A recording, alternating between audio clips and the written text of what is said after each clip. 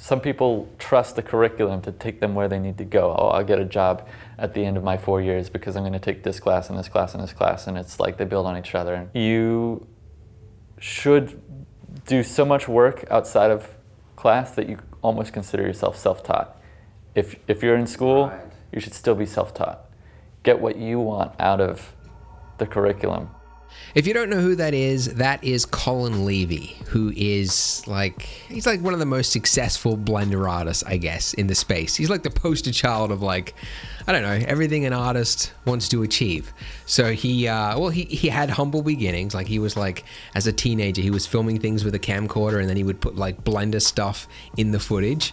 And then Ton Roosendahl saw that, the founder of Blender, and then hired him as the director of Sintel, which in my opinion is still the best Blender short film. So he directed that and then got hired at Pixar. So he worked at Pixar for 4 years and then he quit Pixar.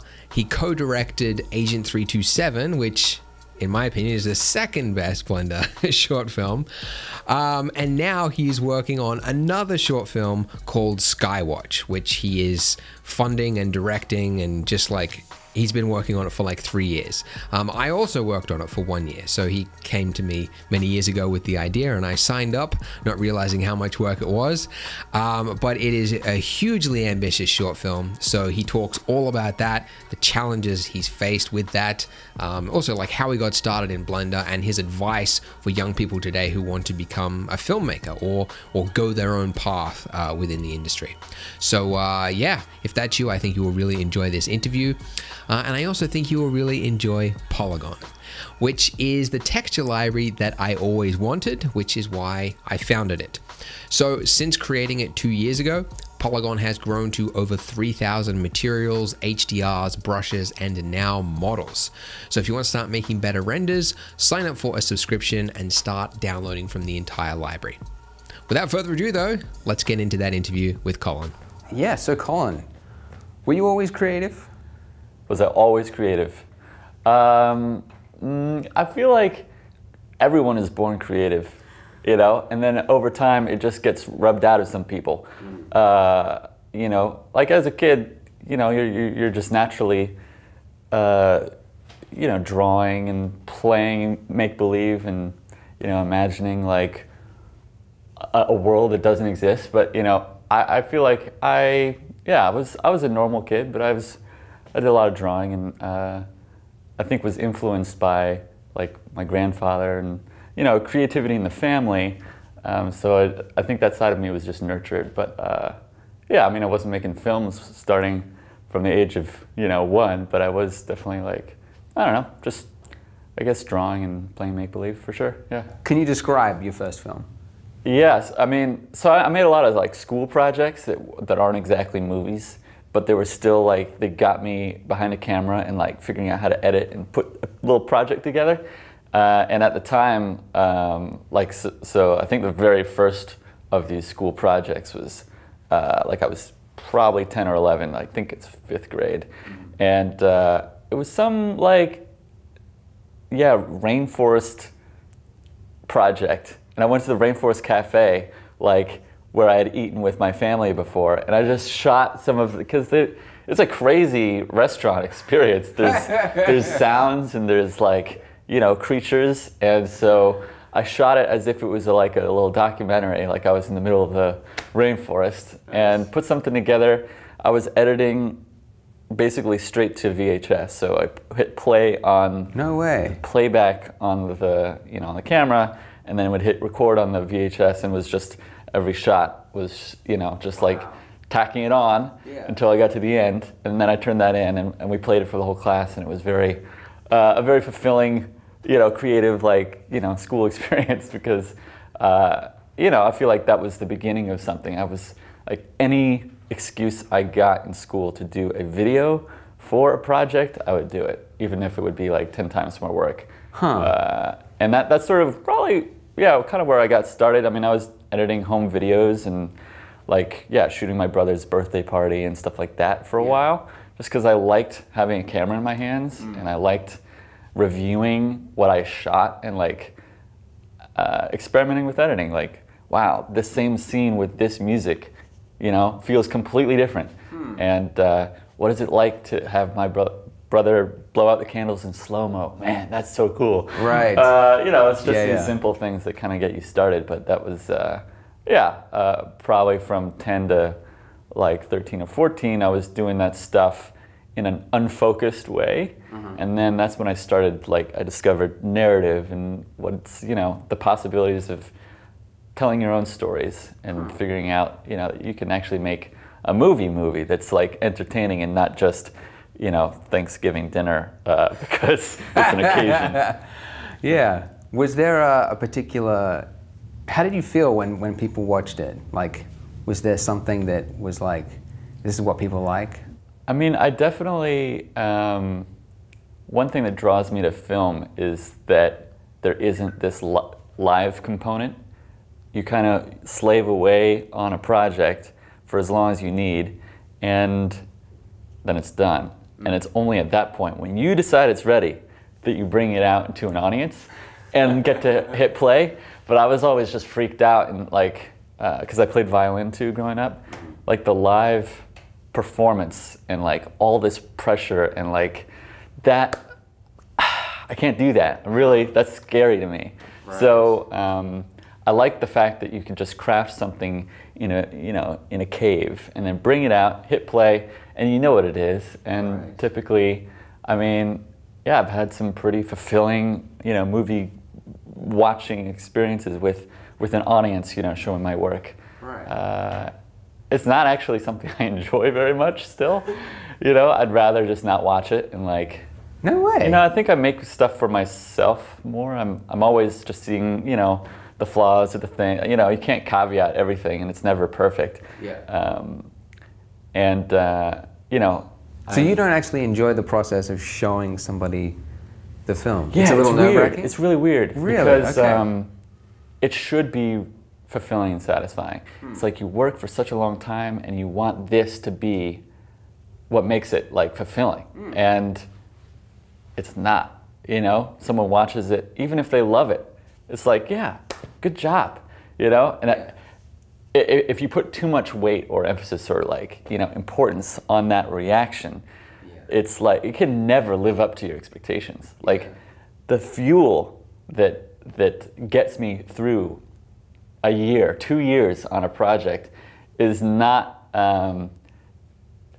There's a lot in there that's like self, you know, motivation. But what I've discovered is that if you're like, oh, people are gonna love it. People are gonna love it. That's what gets you through. Right. Then no matter how much people love it, it's not enough. You know. So it tends to be something that's like a slightly like I'm not gonna say disappointing, but it really grounds you. It's like, okay, yeah, wow. I'd rather be moving on to the next thing once I finish.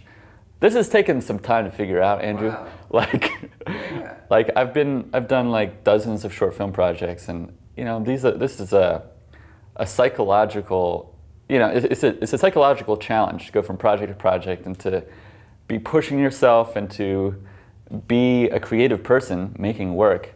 And so yes, these are some of the things I've figured out. Like I always need to have another thing, otherwise I'm going to fall into a slump. You know, I have to be focusing on the next. Right. Yeah. Yeah. I mean, of course, I'm proud of a lot of what I create and, you know, bring into the world, and I like sharing it with people. But it's definitely not. It doesn't fill me up with the, you know, creative energy to do the next thing as much as it once did. No way. It used to all be about like, I'm going to show this to my parents, and they're going to be so proud of me. Right, yeah. Yeah. You know? They're going to say, oh, son. Yeah. And that used to be what I wanted. And then after that, I think it was like, I'm going to post this on Blender Artists, or I'm going to post this online, and I'm going to get a flood of comments, and that's what fills me up. And slowly but surely, it's been, there's other motivations now, which is, I think, probably more healthy. It's less external validation, I think, these days. Yeah. Which is probably good. Yeah, it's more of an adult sort of dream, isn't it? Yeah. Career orientated. It's more about getting up those, you know, rungs of the ladder. Yeah. Yeah. it's interesting that you mention, you know, the social aspects, because there's all this stuff, you know, no matter what you're doing, you know, for a career or for, you know, if you're pursuing a passion, there's definitely always a social component and like the cool factor or like status, you know, like sometimes I wonder, do I want to direct because it's the top of the pyramid? Do I want to direct because that's how I get respect and I need respect or something like that? Yeah. And I think it's good to ask those questions because that's not a good enough reason, you know. It's a human desire. Yeah. Yeah. We don't like to talk about it because it feels so like, I don't know, egotistical. Yeah. To say like, I want to be at the top or I want respect. Yeah. And yet, like, I've done this a lot, like thinking about why do I want to make a good business or why do I want to have, you know, post something so cool online. Right. Yeah. If all the people in the world suddenly vanished tomorrow, I would not be sitting in Blender trying to make something cool. Yes. I do it for their reaction. And as egotistical as that sounds, I think that's the only reason any artist creates anything. It's true. I mean, I just said 5 minutes ago that it's all intrinsic now, and that I don't, and yet that's totally not true. There has, yeah, I think there has to be some of it. I don't know. Yeah, I'm sure maybe some artists out there would, but I guess so, maybe. But it's definitely, I think, pretty fascinating to think about or analyze this. But it is part of what makes us human, and I don't know, I feel like if I didn't get some of the opportunities that I got, and if, you know, if I hadn't kind of come out of certain projects feeling a certain way, like, would I still be doing it? But I've gotten a lot of positive reinforcement from it. I've grown very confident, you know, in relation to my work, and so this is the path that I've found myself on. But I enjoy it quite a bit. It's creatively fulfilling. But at the same time, it's also been the thing that has stroked my ego the most. You know? You know, I think this is one of the just challenges of being an artist, is just maintaining a healthy kind of overall outlook and a healthy relationship to your work and to your audience, if that's what it is. So moving from that, how did you end up at Pixar? I never know how to tell a story exactly, because, you know, it's just like a lot of factors that kind of led me. You might need that to be a filmmaker. Right, I should really be a better storyteller. But, you know, ask me to make a film about it, and I could, that I can handle. Of course. Sit in a dark room for 3 months. Right. You'll come up with something. Probably a couple of years. Let's be real. This is me we're talking about. Yeah, I mean, I grew up interested in film and animation. I loved animation. Probably most of what I watched as a kid was animated. You know, just the 90s Disney classics and the early Pixar films. And I think when Monsters, Inc. came out, that was like, on the DVD there was these special features that showed Pixar's new building at the time, and, you know, Pete Docter, and there's literally like, I think an orangutan like just hanging out in the studio. People like, you know, driving their scooters all around, and like they showed the cereal bar, and they like, it was like crazy. And then they interviewed all these artists, and it was the most incredible behind the scenes, and also the most incredible movie. Like, Monsters, Inc. is still one of my favorite animated films ever. I still am like in tears every time, you know, at the end.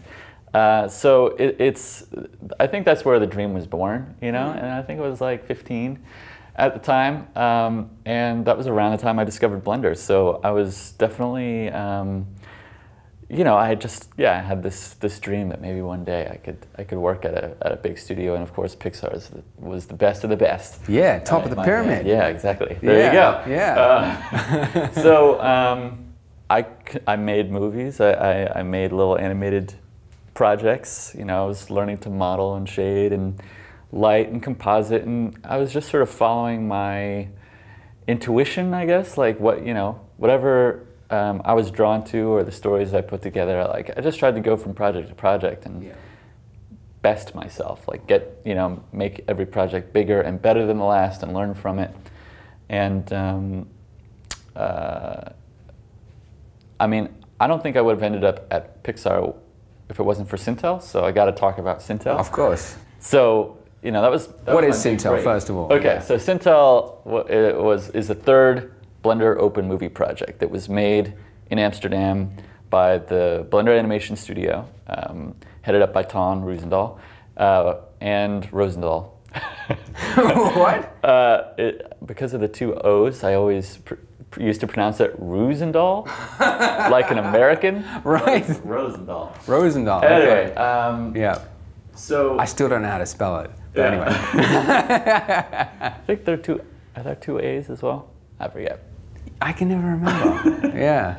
So I got the chance to meet Ton, who was also sort of an idol of mine at the SIGGRAPH in Boston, 2006, I believe. Wow. So I was in high school, and I just finished like a little backyard movie that I used Blender for. The Suburban Plate is what it was called. Yes. It had these little CG like anteater deer things called snurgles. It's a creature that I invented and designed and made in 3D. And I was very proud of it, and I showed it to him. And I think he was impressed, probably because I was like tiny and like, pretty young to be doing, work that I felt like looked pretty good. Yeah. And I think I made an impression then, and then years passed, and like I applied to be an artist on the second open movie project, which is Big Buck Bunny, and got to be on the wait list, but I didn't end up going. No way. And so like my career, I was starting to focus more and more on live action film. So I went to film school, went to Savannah College of Art and Design. Which state is that? That's in Georgia on the East Coast, in the South, yeah. Okay. Yeah. Right. Okay. And and that was a great experience. And I was pursuing animation and visual effects and film while I was there. But more and more, I just starting to gravitate towards film, live action. Yeah. But then I got this opportunity to direct Sintel. Well, we didn't know what it was going to be, the Durian Open Movie Project. And describe the conversation you had with Ton. Well, I wasn't vetted. This is what was crazy. It's like, this is still, and will always be the most lucky kind of career moment of my life, because it made no sense to hand me the keys, as director. I mean, because I was like 21, and I'd done some work in Blender, and I was interested in making movies. I guess he knew that, at least my ambition was to direct, and I had some Blender experience, but I was very inexperienced working on anything of any like level scale, Right. a team. Like I've been doing everything on my own. Right. And there wasn't really a conversation. It was like, Colin, how would you like to direct? Do it in his voice. I can't. That is a voice. That is one impression I can't do. You would think that after a couple of years of working with him, I would have developed this ability. So bad with impressions. But it was a very exciting email because it was exactly what I wanted. Wow. Without even knowing it, I was psyched. I knew what it meant, Yeah. And my answer was hell yeah, So I was in the middle of my junior year when I got this email. At SCAD. At SCAD, yeah. I got this email, I forwarded it to my parents, and I ran around the dorm like No way. 3 times. Like, kind of whooping and hollering, like really like pumped. And then I wrote my response. And so I moved to Amsterdam without knowing anything about the project really. And we figured it out, and I was there for a year. Yeah. And we had a budget of about $500,000 ultimately, and a team of between 8 and 12 people. And we made this 15-minute hero's journey, like fantasy film about a girl and this bond that she has with a baby dragon that she finds injured, and kind of helps it recuperate, and then when it's kind of kidnapped away from her, she goes on a quest to save him. And it's a tragedy, and it's got a twist that I'm proud of, and I feel like does all the things that as a filmmaker I try to do. I mean, there's lots I would change about it, but with such a small team, I think I'm really proud of what we achieved. It's quite miraculous. Like, it's the most successful Blender film by a long shot, right? It depends what your metrics are, but well, like it went pretty viral, right? Yeah. Like amongst like people, because there's like, I mean, you know, a lot of the Blender films are sort of tech demos. Right. The big I'm sorry, that's really mean to say to the directors who made them. Well, they're designed to be. That's the thing. That's right. Interesting, and that's like a pretty unique reality. You know, at the Blender Institute. It is to build the software, yeah make like, better tools, yeah. Exactly, it's to promote Blender, it's to push its development, it really is to prove to the world that it's capable of, you know, kind of higher end CG. So you know, if, Big Buck Bunny, for example, was all about, you know, developing the fur tools. Right, and Sintel for fire. Yeah, I mean, I think that in the discussion early on the project, that was Ton, and then, you know, we were butting heads a lot, I think, because, yeah, I'm happy to integrate some of these technical targets, but I really wanted to focus on the narrative, which really, it's true. I mean, the first two films, I feel like, were unique in a way, and like the first, you know, Elephant's Dream wasn't going for a traditional narrative. It was more of an experimental film. Right. Yeah. But you know, as a filmmaker myself, I definitely care about telling a cogent story that can reach you emotionally, and that's I feel like Sintel sort of came out of that, you know, that tension, yes. Trying to do the both, and I think I think it was better for it. Yeah, definitely, 100%. Yeah. So like I got through that sort of crucible experience. Right. This is a hero's journey. That's right. Yeah. Yeah. I was the youngest member of the team. It was incredibly stressful. Like probably. Yeah. Describe that. Like managing a team. You're the youngest one on it. How was it? Yeah. It took me a long time to come into my own. Months and months, you know, to the detriment of the project, I would say.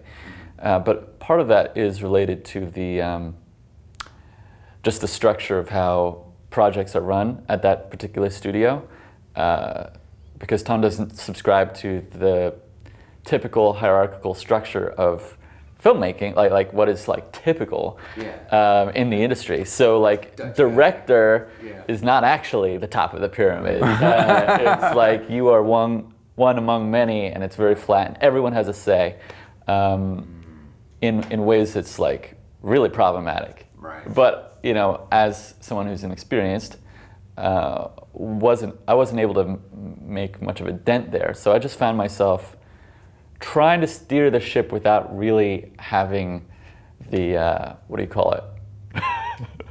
The wheel? Yeah, without actually having the wheel. I was like pirate ship steering thing. Right. God.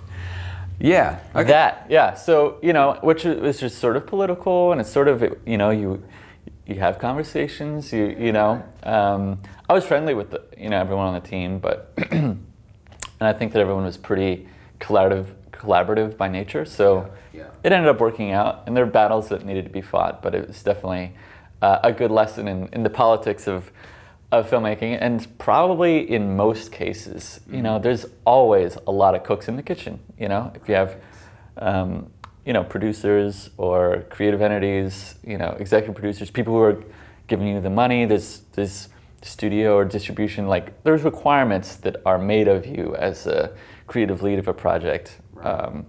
And certainly that's equally true at a place like Pixar. You know, there's like the director can, you know, try to put his vision on screen, but there's lots of people to answer to at the same time. You know, you're trying to make a blockbuster 4-quadrant film. You know, that in that case, you know, there's the Pixar brand. There's, you know, merchandising requirements. There's like, you know, it's like threading a needle. It's kind of crazy, Right. actually. Yeah. So anyway, you know, it was released to a little bit of fanfare, as you mentioned. I was pretty excited to see. I was not at all expecting any of that positivity. At the end, I was sort of like ashamed of what I created, or you know. And I went back to film school, so I still had a year left. Wow. That was a big decision. I was sort of ready to like get my career started as a director. Yeah. And that's when you made, what was the name of that film? The Secret Number was my Oh, right. my senior thesis project. What was the one before that, the plane crash? En route, yeah, Okay. which I had shot just before leaving for Amsterdam for Sintel. So you edited it in, Right. okay, I remember Like that. nights and weekends in Amsterdam. Yeah. As if directing one film wasn't enough. You're I like, know. let's do two. I did that this last time with Agent 327 as well, because I had Skywatch. Yeah. Okay. So then, yeah, and you got poached by Pixar for the Sintel? Well, I wouldn't describe it that way, because I had been applying to Pixar like sophomore year and junior year before Sintel even was a thing, Okay. and was rejected. Oh, yeah. And then I went off and made Sintel, which ended up being a pretty good piece for my reel. Right. But it wasn't like someone at Pixar saw that I directed this film and was like, oh my God. Get him on the phone. Yeah, right. Did not happen. And I don't think it really does happen that way anymore. No, I just applied again, you know. It was like the third time I applied, but, you know, my work had gotten definitely progressively better. I had gotten a phone interview a previous year, which was like a terrible phone interview. Describe it. I mean, I was just intimidated. I was just talking to like some of my idols, you know, like the DP of Ratatouille, the DP of The Incredibles. You know, this is in the layout department that I had applied for an internship. And I was just like, why, like I'm wasting their time. That's the attitude that I came to it with. Yes. And they concluded the same? oh yeah, well, it's like a self-fulfilling prophecy, you know, in a way. Yes. But I was just so overwhelmed by the experience. It was a great learning experience. But I knew when I hung up the phone, okay, there's no freaking way I'm getting this, because yeah, I was just so nervous.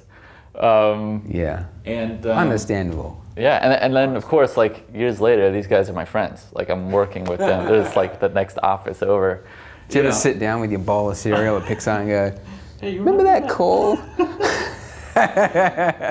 I bet they do, because they, you know, in when I submitted my work after Sintel, you know, got on an interview again, and they were like, yeah, we remember, you know, they referred to some of the work that I submitted last time. So if they remember the work, they remember the interview. Yeah. That's pretty embarrassing.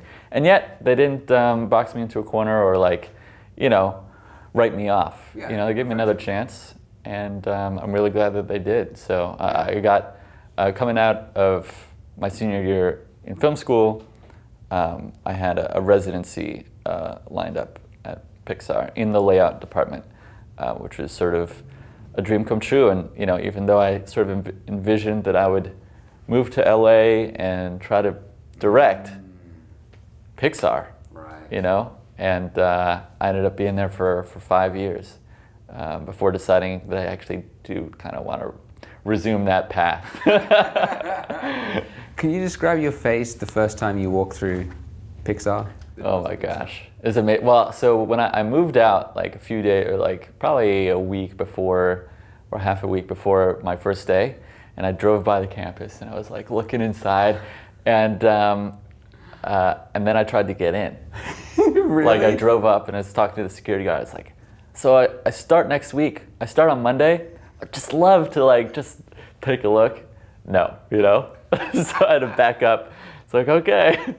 So high security, you know, and then on Monday, I think I didn't get any sleep at all, you know, like, and I drove in and found parking, and it was like, I think walking into the building, Lee Unkrich, director of Toy Story 3, walked past me. I was like, what? And then of course you go into the atrium, you know, and it's magical. It's what an incredible building, and Yeah, what I an know, incredible, right? incredible atmosphere, and you know, Lego versions of Buzz and Woody are just greeting you at the door, and like, yeah, it's an incredible campus. So it was kind of it looks like the coolest exciting. Place. It's yeah, so exciting. Yeah, and then it was kind of a blur, all that orientation week and whatnot. But I soon found myself in my department in layout, and it's just a bunch of amazing people, just really, really great people, just overall, and talented artists, and found a home there, you know, and was lucky enough to work on, I think, 7 projects by the end of it. 7 films. 7 films, or I think there were 4 features. What were they? It's Monsters University, Good Dinosaur, Inside Out, Finding Dory. Those are the features. And there's Toy Story of Terror, which is a 30-minute special on ABC. Which is great, by the way, if you guys haven't seen it. I thought it would just be like a little straight to commercial sort of little thing. It's great. I feel like they phenomenal. put just as much, you know, time and effort and like attention to detail in that, if not more, because there was fewer shots to nitpick. And then, Lava, for which I served as a camera director of photography, and then Piper, the short before. No way, I didn't know you did Piper, okay. Worked on it. Yeah, of course, yeah. So like a broad range of projects, really exciting, in a role that I really liked, and I think helped, you know, my craft, you know, my understanding of shot design for sure. Yeah. And it's really cool to see the process of how an animated film like that gets made, how a studio of that scale functions, and you know, made a lot of amazing friends, and I'm so grateful for that experience. It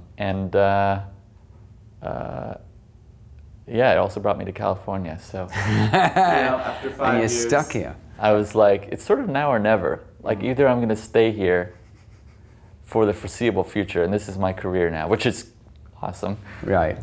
Or I should try and see if I can, if I can like make a directing career happen. Right. And you know, it's possible to work your way up an animation studio and find yourself in the director's chair, but it's unlikely. It's an investment, a time investment. Right. It's it's like a decade-long gamble, just because of, at least at a studio of that scale, you know. I'm not the guy who, you know, was directing shorts and made Sintel a viral hit and whatever, and found, like, I'm just a layout artist. And, you know, most of the people in my department haven't seen Sintel. It was just not, you know, I was just a new, fresh face, and my work was entirely whatever I produced within those walls. Yeah. So, like, in terms of, you know, working your way up, you really have to, just have to prove yourself. And, you know, I came in I was 23. I feel like, you know, I will always wonder if it would have been possible, because I would love to direct at an animation studio like that. But, you know, it just seems like a little easier to take your career into your own hands, doing a little bit lower budget, like live action projects. And we'll see.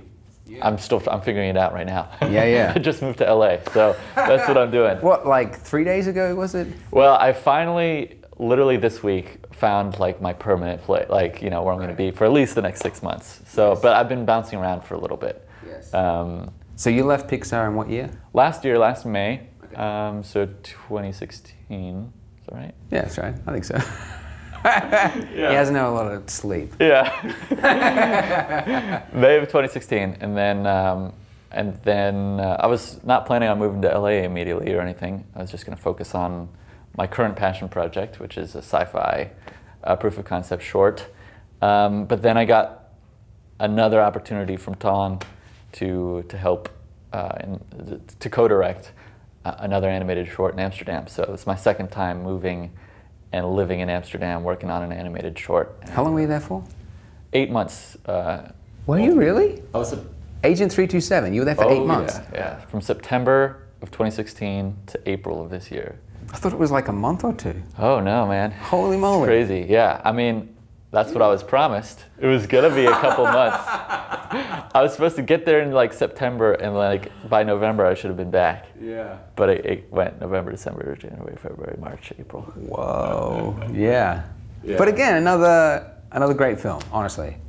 I mean, it's exciting for different reasons. It looks and feels, I think, you know, at a modest like feature level. Like it's not Pixar DreamWorks, right, but it's definitely like visual quality wise, production value wise, it's feature quality, and it's an exciting genre, a little bit with a darker, more adult sort of edge. It's like, I think, has real potential. Like I'm pretty excited about that. And so yeah, I mean, we'll see where it goes. But it's designed Tom to be. is here right now, trying to make it an actual feature film. He is, yeah. So I'm crossing my fingers. Yeah. I'm curious. So like, some place like Pixar, they would want to hire people that have an ability to get on well with the team. Like a culture fit is, I imagine, very important. I think so, yeah, right. Do you know how somebody could convey that in an interview, or do you know what they look for? Yeah, it's a good question, because most of the time when they're looking at reels or portfolios, you're looking at the craft, the technical side, and or your artistic ability, of course, as well.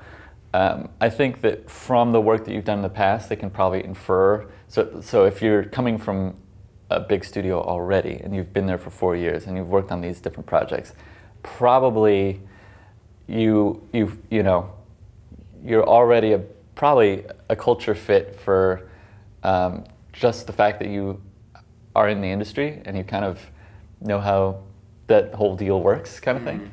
I feel like it's maybe a little harder for someone breaking in to the industry for the first time. Also because you don't really know what to expect coming into an interview, necessarily. Because those guys have already interviewed. They know how to play the game. But I think it really probably does come down to the interview. And honestly, it's just a feeling, right? It's just like, can you have a normal conversation and you know, an easygoing conversation? Are you friendly? Do you, I don't know. It's like, I'm bad at small talk. Just chit chat, you know? But at the same time, you know, I'm passionate about stuff. Like I really do care about, I don't know. So like allowing your personality to come through, I think, and just doing your best. I think it's hard to tell, honestly. So I don't know how to like advise people. It's not, you obviously there's want not to an make easy a answer, good impression, but there's not a huge amount of prep that you can do, you know. If you're a weirdo, it's not going to work. I feel like if you can just talk about your work, you know, that's something that I'm actually, it's a crucial skill that I'm not so good at. I like to let my work speak for itself, right? There you go. Nice. Because it's all right there. But say we don't need to do this interview. You've seen it. It's also important to be able to talk about it and justify it and pitch as well. I mean, this is a little bit separate, but like I have some movies I'm trying to get made, you know, or soon will be. And part of that process is pitching, which I've never done before. It terrifies me. Because you have to, I can't just go and prove that this is a good movie by making it. I need people to have faith in the project, like it, you know, see the potential, and essentially hand me bags of cash to go make it, right? Because movies are expensive. So for that, I have to be able to talk about the work I want to do, and be good about talking about the work I've done. And there's a lot of this sort of stuff that isn't the work itself, but is equally important around the work, which is being able to contextualize it, talk about it, and sway people one way or another about what you're doing.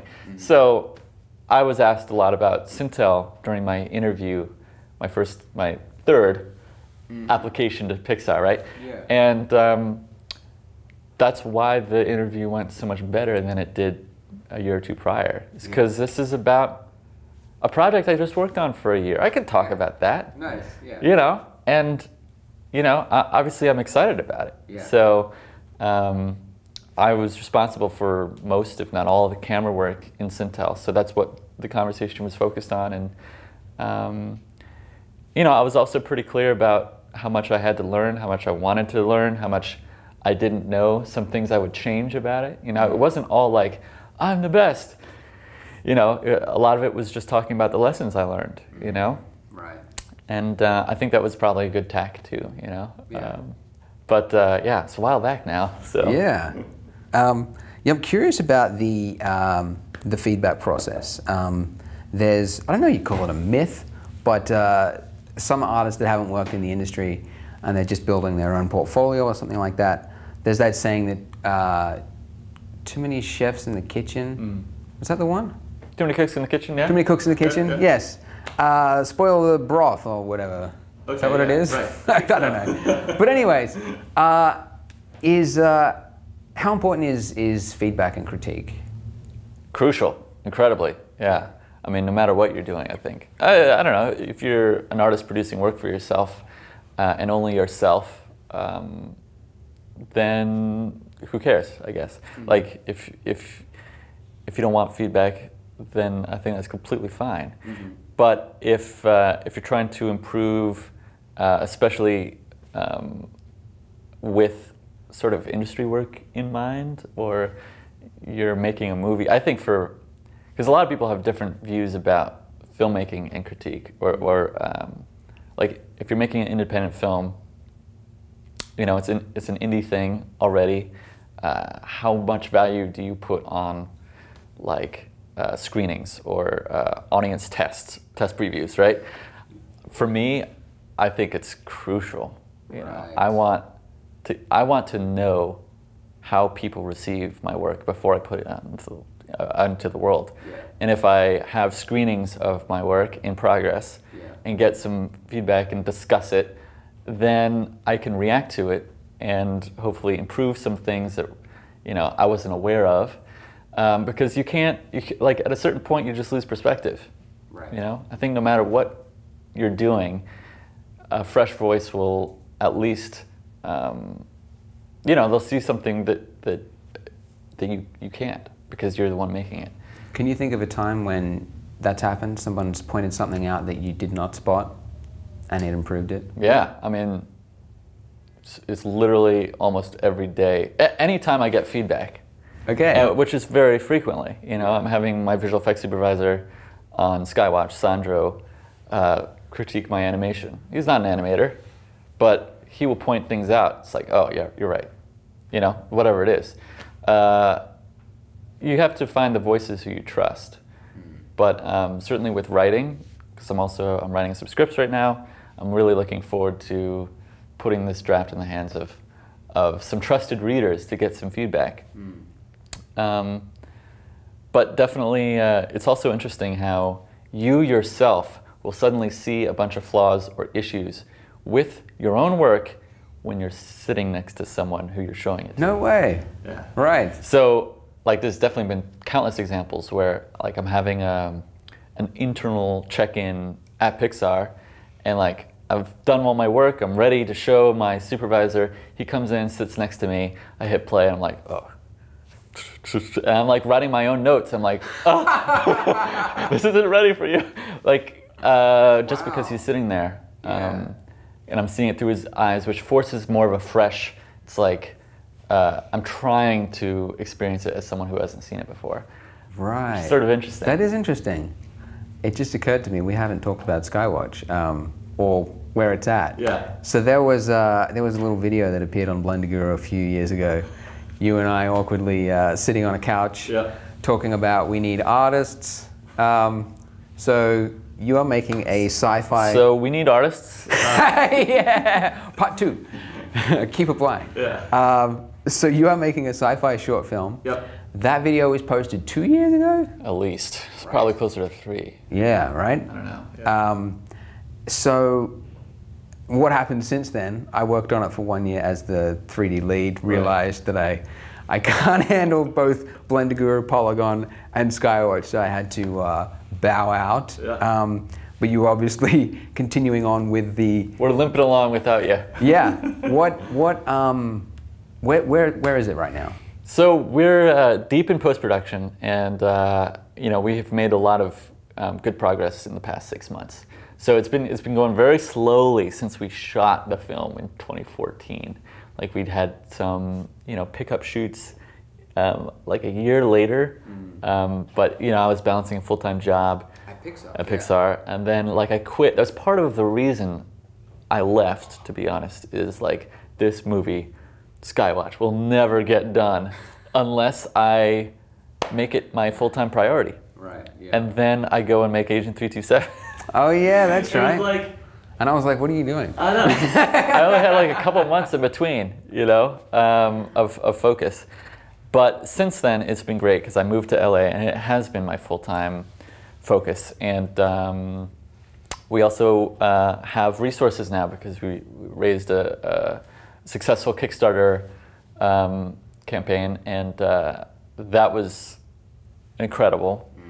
And so finally we have both the time and the resources to get the visual effects done, which is what's been so time consuming because we have just so many shots. Right. How many shots out of the... Yeah, well, like probably 90%.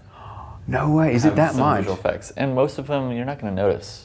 So it's like a 12-minute short. It's 8 minutes. Oh, 8 minutes. And like 204 visual effects shots or something like that. Okay. Yeah. Yeah, 90%. That's crazy. Yeah, because you shot it in front of a window, and then there's like a fully CG building on the other side, right? Yeah, yeah. There's a few different categories of effects work. There's like the in-your-face stuff, which involves this CG character, which is like this drone, you know, which is a delivery drone, you know, which takes place in our future. We don't have a physical one, so they're all CG. Yeah. Then there's partially CG environments, like on the rooftop we have a bunch of these delivery tubes.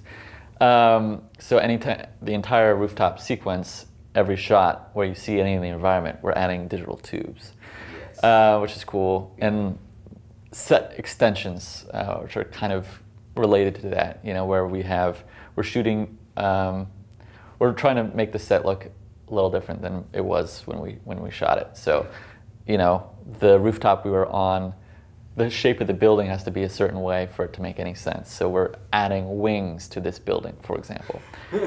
We have stuff in the background like swarms of, you know, of drones. Can't even leave a bare sky untouched. Yeah, we have this portal, which is a future appliance, you know, where your deliveries come in to your house, and those are all CG. So, and these are just like kind of like it's set dressing. Yes. Yeah.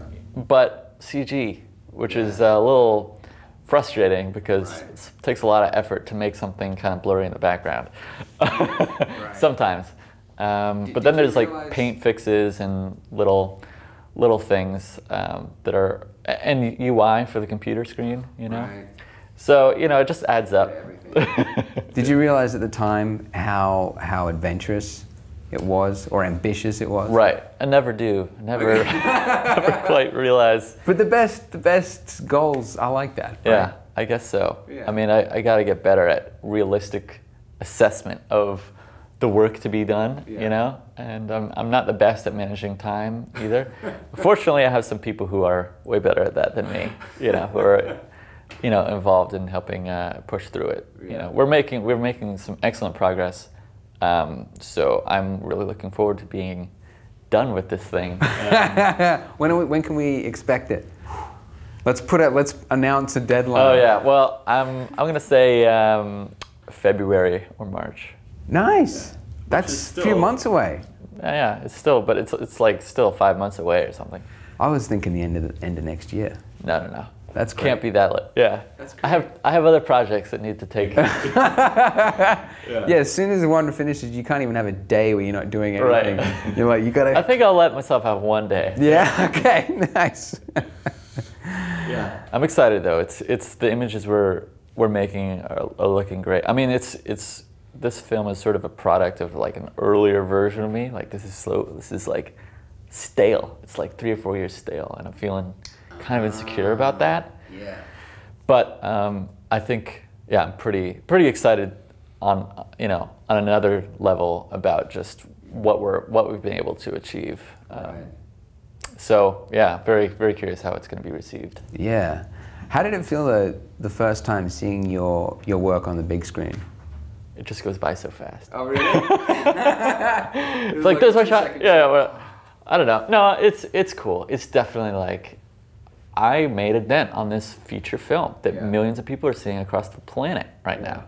And it doesn't make or break the movie, but I know what I contributed to that. It's pretty exciting. The one I remember you told me, and I look for it, is in Monsters University, after they, spoiler alert, win the cup, and then the two monster heads or something, and you put one of the characters, like the cheerleaders, posing between his heads, and then that made it in. I'm like, that's cool. Yeah, little tiny creative decisions like that kind of just pile up. I mean, that was an example I think I told you because I had a decision to make. Either I go home and get a good night's sleep and like, right now, or I execute this new idea I just had because I have a review tomorrow morning. Right. And the idea not only included that blocking choice, but it was a completely different camera move that involved combining a bunch of shots, and it was like kind of ambitious, and I was like, man, do I really want to spend another hour on this? Right. But I stayed late, spent that hour, showed it in review. That was the favorite shot, Dan Scanlon liked it, and it ended up in the movie. And it was like, that was the most like direct correlation I saw between a decision I made and like impacting the movie in a real fundamental way. It's like, because if I went home and had dinner, which probably, I could have very easily justified, would be fine. The movie would be fine without it. But like, the movie would be different. Yes. So that's pretty cool. Yeah. That's something that I don't have the patience for. I don't know, I'm slowly realizing the patience to see these long projects. It's like, I don't know, I'm kind of worried my attention span is so low. Yeah, man, I know. Well, for me, I guess I've just gotten used to it over time. Yeah, right? It's like something you learned. Yeah. But I'm hungry for faster, like more nimble projects where I can do something in a weekend, put it out, be done with it. I feel like that would be more creatively satisfying in a way. And so, yeah, hopefully I can do sort of a mix. Definitely like commercial and music video work here. My sense is that stuff moves pretty fast. So yeah, it's like, it's the big passion projects of the feature films that, just go on and on. So, yeah. But they're the ones that make the biggest difference. Like, there's this great book I was going to recommend to you, Deep Work. Okay.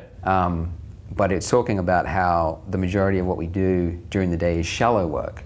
Yeah. It's answering emails, it's tweeting, and there's so little time that we actually get to spend on deep work. And the deep work is the stuff that actually makes a difference in the world.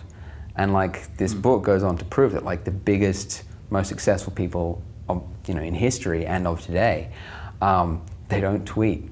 They don't even, some of them don't even answer emails. Right. They don't have an email address. They got a note on their thing saying, if you want to reach me, you know where to, but I'm not going to give you an email. Like, and it was fascinating. But yeah, it was saying like it's that deep work. That's the stuff that's hard to do. Yeah. And you've got to sort of be honest with yourself. Like it is difficult to sit down and get in the mode to do it.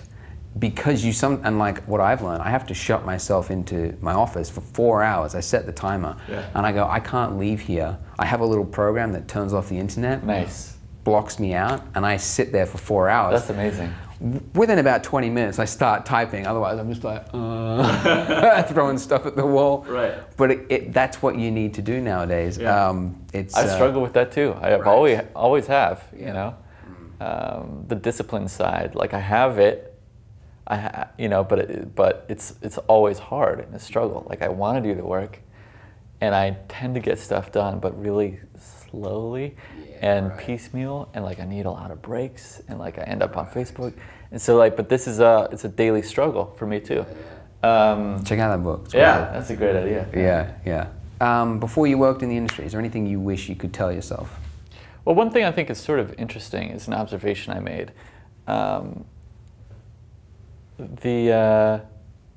Like when you're in animation school, if you're studying, typically you are encouraged to specialize to a degree. Maybe you have your general kind of fundamentals or foundations kind of you get through in your first year or whatever, but you're told that to work at a big studio, you need to be very good at one thing. You know, you need to specialize and find your specialism, and then find a job with, and that is how you get into a studio. But once you're there, your general understanding is so crucial and underemphasized in education, I think. No way. So, you know, if you are an incredible rigger and you get into the studio, then that's what you're going to be doing, and you have no ability really to do anything but rigging, because that's your specialty.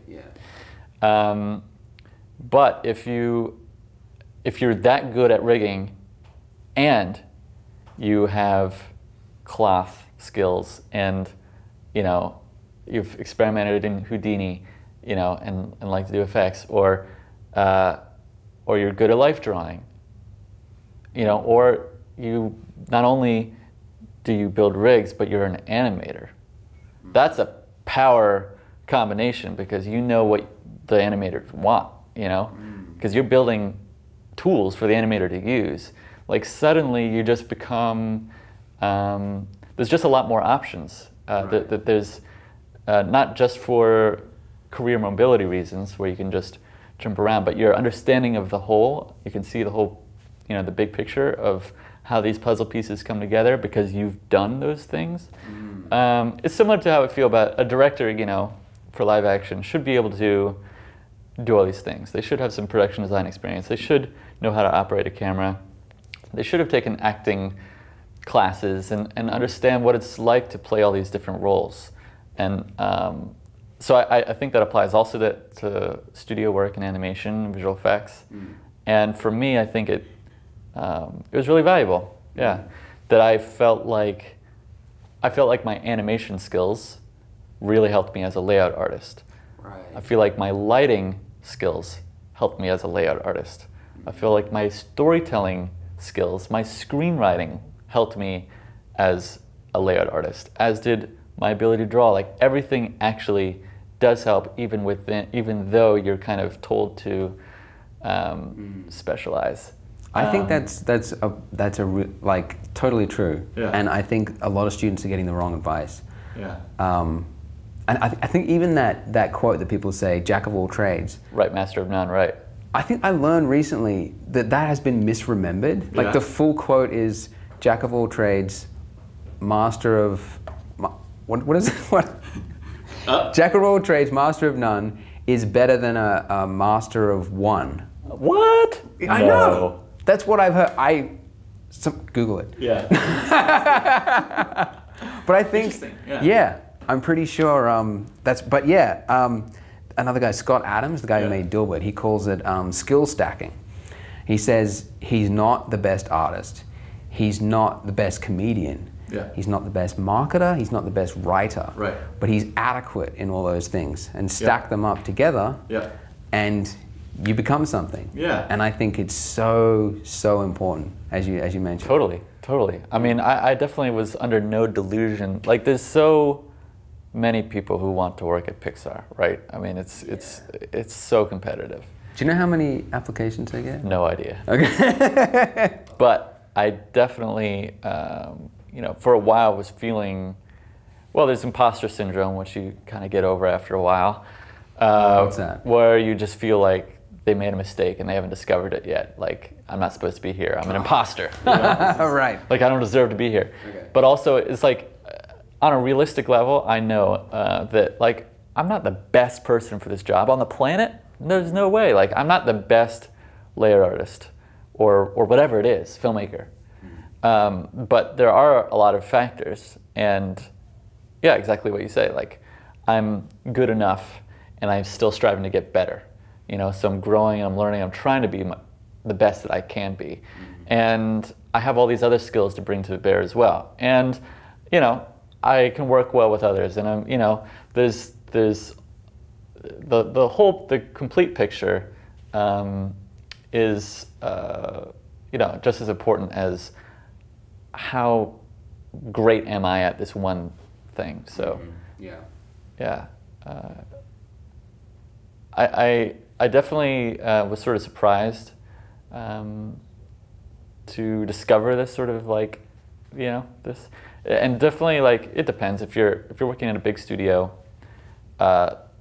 Specializing makes more sense, and I'm sure that, you know, people are pretty familiar with the notion that if you're working at a smaller studio, you want more creative control.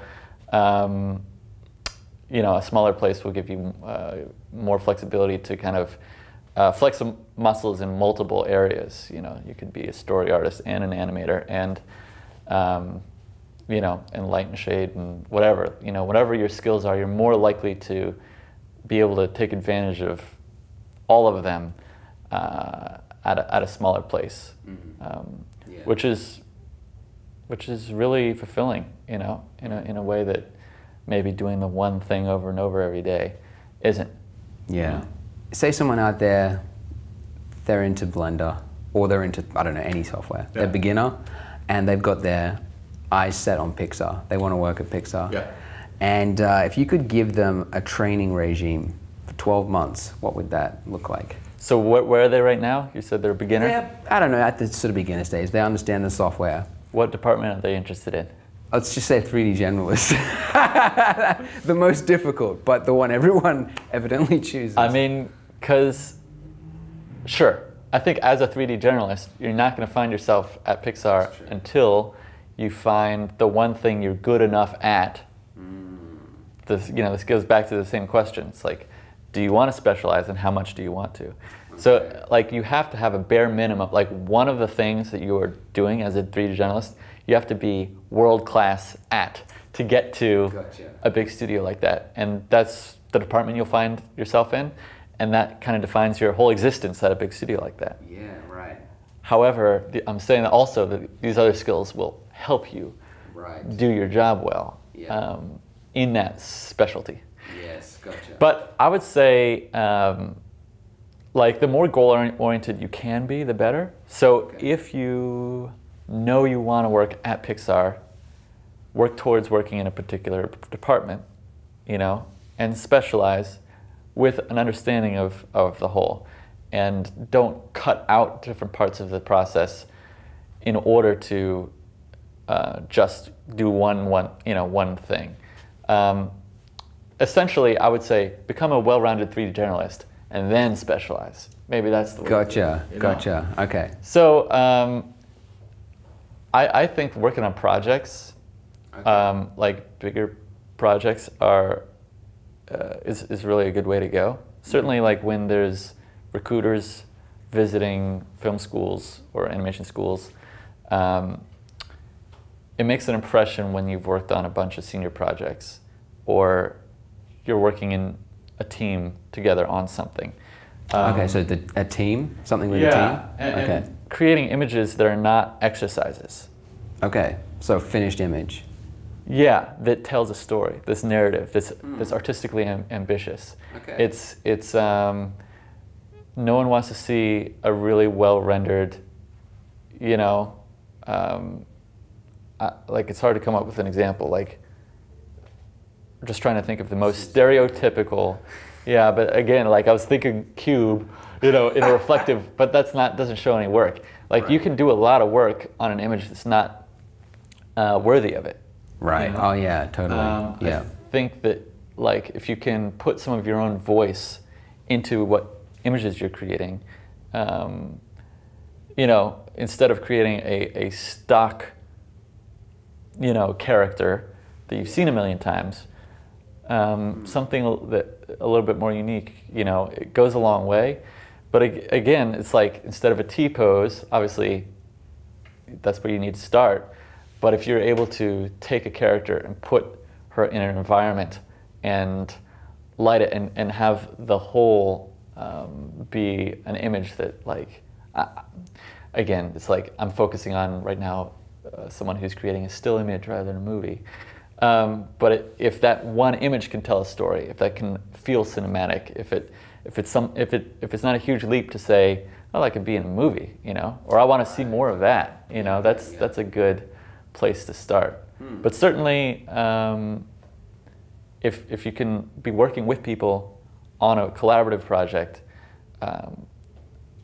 especially if it's a narrative short film, that goes a long way. Right. Yeah. Definitely. I definitely would suggest to anyone who is pursuing this in school to not let the school dictate what you're learning. Okay. This is really crucial. How do you mean? In my opinion. Like, some people trust the curriculum to take them where they need to go. Oh, I'll get a job at the end of my 4 years because I'm going to take this class and this class and this class, and it's like they build on each other. And right. No, that's like the bare minimum. Like, and like these assignments, everyone coming out of the school is going to have a portfolio of the same assignments. The work looks relatively identical to each other. And it's not great. No. Yeah. It's like, if you want to do this for a living, you should do so much work outside of class that you almost consider yourself self-taught. If you're in school, Right. you should still be self-taught. Get what you want out of the curriculum, you know, and take advantage of the time and the resources and the people, and you know, blow everyone else out of the water. That's like your competition is not your class. Yeah. It's everyone. It's the world, you know, which is scary. It's very intimidating. Yeah. But what was it like at SCAD? What would you say the number of students that did go above and beyond versus the number of people that stuck to the bare minimum? yeah, I mean, it's pretty slim pickings. I mean, it's really just a small handful. Yeah. And those are the ones who ended up, you know, working at Blue Sky and, you know, Rhythm and Hughes and, you know, and Pixar. I was sort of surprised by how much apathy there was, you know, in school, where everyone is, I thought, you know, here to, you know, to work in animation, or film, which is interesting. But there could be the schooling background, like people like got to do this assignment to get an A, and it's like once it's filled, check that box. Right. But they don't understand there's a relationship. the bar. Right. Yeah, totally. Yeah. So, but I mean, it depends why you're going to school and like what you're, you know. And when you say school, like secondary, Right. like university. Yeah, and not everyone can afford or, you know, is on that track, you know, to go to a university that specializes in film or animation. I think it's completely optional. I mean, to get good enough, you don't need to go to any of these schools. Animation Mentor, I think, for example, does a much better job of training animators for the industry than most animation programs at a 4-year university, you know, and it's cheaper.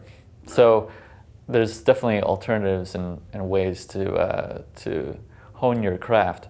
But I do think the most important thing is putting in the hours and trying to push yourself. And the nice thing about going to a film school or animation school, if someone's considering that as a path, is more about the people you meet, you know, and the friends you make, and the connections that will unexpectedly be meaningful, you know, after school.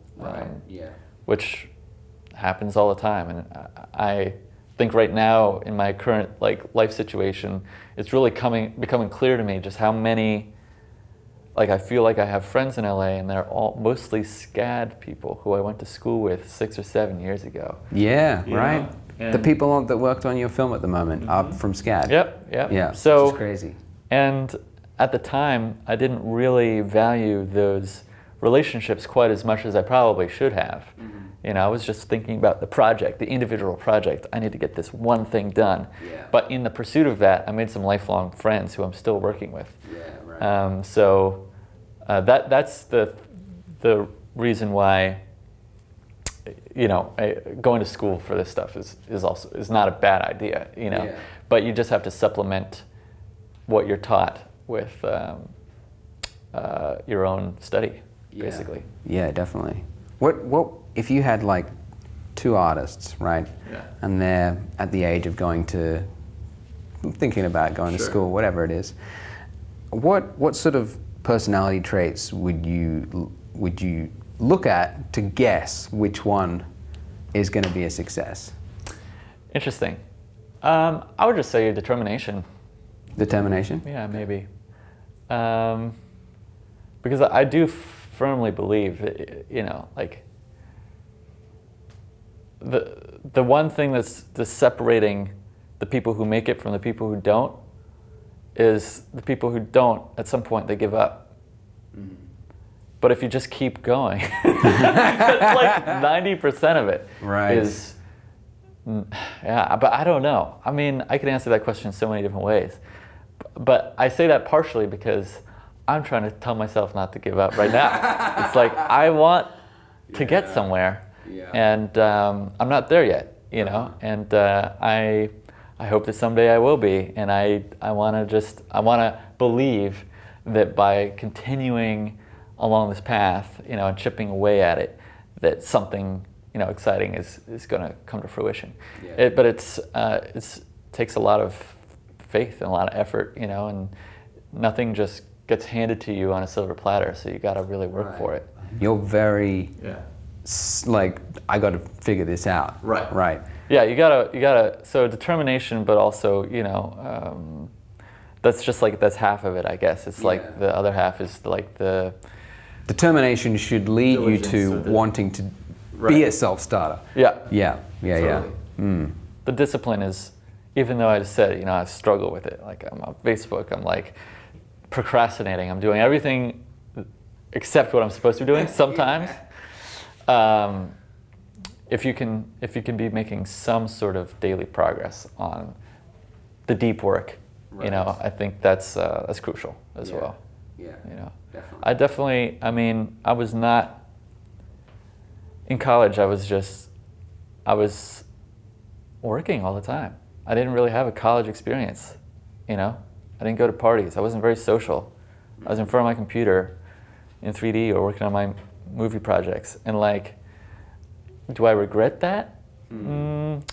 Yeah, partially, somewhat. But I also feel like that's what got me where I have gone. I don't think I would be. I don't think I would have worked at Pixar or got this Sintel experience, you know, opportunity if I wasn't sort of wired to just be working and improving and putting in all those hours, you know. Right. So I don't know. Like, you can, you know, I wouldn't recommend like sacrificing your life, personal life, or like ideally you find a balance, but it definitely, you know, there's a relationship there. Between your, you know, work ethic and like, you know, your habits, I guess. Yeah, it's like a catch-22. It's like there's so many times when you think like, how did I get myself into this mess? And like, I'm like stressed out of my mind. I can't fall asleep. I can't sit down without a resting heart rate of anything over 90. You know, maybe I just need to chill out. And then it's like, but that's what. That's the contributing force to success. So it's infuriating. Like, my anxiety is something I'm trying to, like, I don't want in my life, and yet it's the anxiety that gets me, you know, to do crap. So yeah, I know what you're talking about. I think we're both struggling with it right now. It's so funny. Yeah. It's great though. I mean, this is like the big challenge as, I don't know, a creator, an artist, entrepreneur. It's part of the journey, you know. I feel like I'm getting better, you know, about the life-work balance and the anxiety, you know. But every month, you know, I feel a little bit different. So it's, yeah, right. It goes up and down. Yeah, and it takes constant like maintenance and modulation. Yeah. I was feeling some anxiety this morning when my guest didn't show up. Right. Yeah. Yeah. For the folks who don't know, Colin saved me here. We had this whole thing set up, and then yeah, couldn't get the person we needed to interview. I was sleeping in. I got a text from Andrew. He was like, "Can you be here?" You know? Yeah. We got to do this thing. We've paid for the space. Would you have any advice, we sort of touched on it, to your 18-year-old self? I mean, for the most part, I feel like looking back, I've, you know, I feel very lucky. Things have kind of worked out, you know, in a way that I don't think I took any like definitely wrong turns, you know. I do feel like I did sacrifice a lot on the personal side, on the, you know. And maybe I would say to, you know, just like work on that a little bit more. But I feel like, you know, which is not what you're going for. But as like my 18-year-old self was very single-minded, you know, and I kind of missed out on some life experiences. Okay, you know, I would say, which is like, again, totally not in the, you know. No, I get it. But I would say the thing that changed me the most about my Pixar time was my level of confidence and gaining a lot of, I would say, friends more than connections. Like building a community of people who I know who are doing great work and doing inspiring things, and who are just good people too, who I like to hang out with. And that's like, you know, it was never my focus, you know, but I'm realizing how great it is to have friends who are doing it, and how inspiring that is, and how it relates to confidence, you know. Becoming more confident, is that what you meant? Yeah, right. I mean, believing that I can really do it, and that I'm not an imposter. Right. You know? Feeling worthy of the opportunities that I've been given, you know. I think even throughout Sintel, I was like, you know, I knew that I wanted to direct. I was doing my best, and I really liked it. And at the same time, I felt, you know, somehow like I didn't deserve it, you know, in a weird way. And it's I don't know. It's sort of strange. It's like a, you know, identity issue, I guess. Yeah. But I would just say growing into a new shoe, you know, go up a size. It's like it takes time. Yeah, for sure. Yeah, exactly. So I would just say have confidence that it's gonna work out, you know, and that you know, I think that I was very impatient, very, very impatient. I wanted my future now, you know, as an 18-year-old. And like now I'm like almost 30. And I haven't achieved all these goals that I had for, you know, what that was going to be. And like at the time, I had some momentum. Like, you know, directing Sintel at 21 is pretty. You know, it's like, wow, this like fresh kid off the block, like up and comer. Yeah, new challenger. Yeah. I don't have that anymore, and I'm glad, because like now, I can just do things right at the right pace, and like develop it, you know, without this sense of urgency. And I guess I have more faith that it's going to work out. And that, you know, it takes time to gain that confidence, especially because you do need this, all these like indicators from, you know, external validation and all that. You know, it helps to have had a bunch of projects come out and, you know, do fairly well. But definitely, you know, I would just say sort of keep at it, you know, just keep going and do what you do, and like, you know, it's all going to pay off. Yeah. Hopefully. No. Well, we will see with Skywatch. Yeah, I guess we'll see. In March? Yeah, next time you interview me, I'm going to be homeless and like... living under a bridge. Yeah, right. Here's Colin Levy. What did you say It didn't work out. It didn't pay off. I need a job. Yeah. Awesome. Well, great to talk with you. Yeah, man. Yeah. Glad to be here. Thanks for having me. Yeah. Cool. This is good.